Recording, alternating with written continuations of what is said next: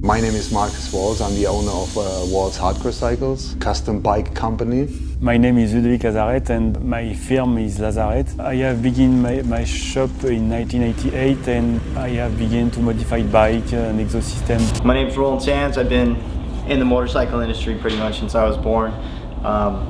Started building motorcycles as soon as I really got a motorcycle.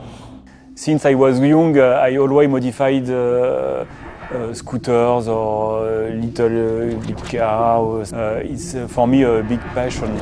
Of course I know the Yamaha VMAX because it is worldwide a cult bike, you know, everybody knows it and it stands out from the rest of the bikes, you know.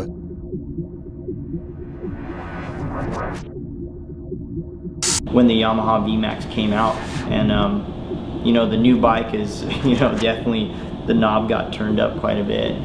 The new VMAX was introduced, which even has more horsepower and which was even more faster than the other one.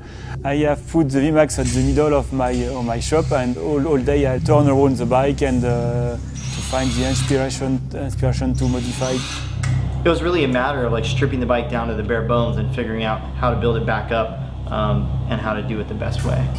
The most important thing building a custom bike which is based on a VMAX is even when I modify the bike totally, the people and the audience still have immediately to see that it is still a VMAX. We probably kind of de-engineered a little bit, but when it comes to custom bikes, you know, you kind of do de-engineer some things. So I would like to highlight the performance of the bike. You know, a lot of people think it's just a heavy power machine. I mean, the engine's the biggest inspiration in that bike, and I love the massive front end on that thing. The huge 6-piston radial mount calipers are insane. You know, it's got just a lot of trick parts on it. That rear shock's crazy. It's like fully adjustable. Everything's like tweakable. Altogether, it was harder than I expected, but not the build itself, just to be inside that time frame, you know. Build went well. I think we accomplished exactly what we set out to do. The paint job came out stellar. Chris Wood at Airtrix did an amazing job on the paint. From the beginning, I thought it would be a good idea to have the bike painted in gold because I never saw a gold VMAX, you know. When I received the parts, that was really hard for me to imagine if that will really match the bike because the rest of the bike is silver and black, you know.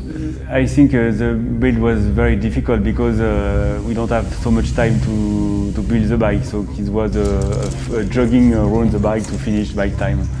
And we got the thing to sit pretty good. It sits high, but it's a rider. Like we built a motorcycle to ride, not a motorcycle to sit and look pretty. So, you know, I think we accomplished that goal.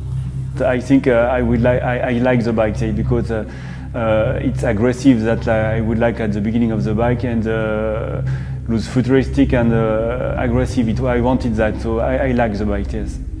It turned out actually the way I planned to, you know, so I'm really satisfied with the bike and his look. Maybe if we had more time, it would be a little bit more radical, you know. But the most important thing, as I already said, is to keep the bike street legal here in Germany.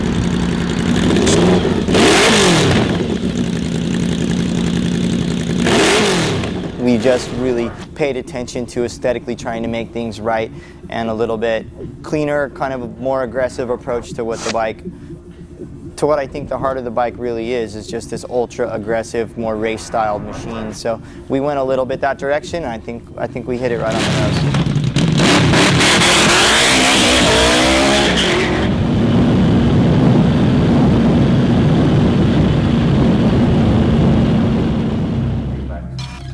The big challenge for me it was to conserve the feeling of the VMAX, so the intake air outside and the exhaust for me must have not be changed of the place, and it was a challenge for me to keep the spirit of the VMAX.